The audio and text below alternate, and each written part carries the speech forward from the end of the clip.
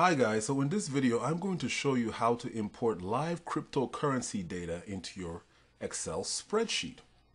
Now we're going to be importing data from coinmarketcap.com. Right now I have my Excel spreadsheet open. I have a trade sheet that's open right now. These are not my actual assets, but I'm just created this spreadsheet for educational purposes. So let's just take a look at the spreadsheet right now. It's made up of, I have a portfolio made up of Bitcoin, Litecoin, Neo, Ethereum, and Ripple.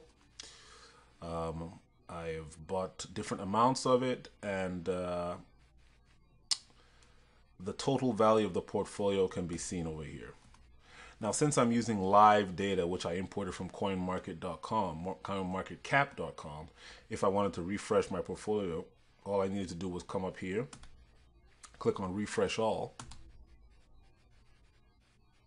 and my portfolio, which is now 4038.55, will now be 4036.36. So you can see that this is a good way to stay track of, this is a good way to keep track of your portfolio's value without actually constantly going back and forth to coinmarketcap.com.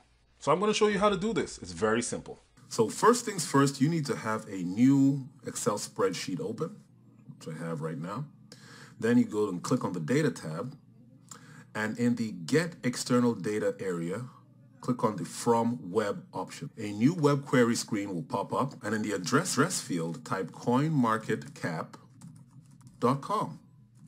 This will open up the CoinMarketCap website, and at this point, all you need to do is hit the Import button.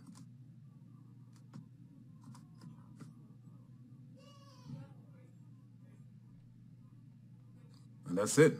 Now you've imported the live cryptocurrency data from coinmarketcap.com.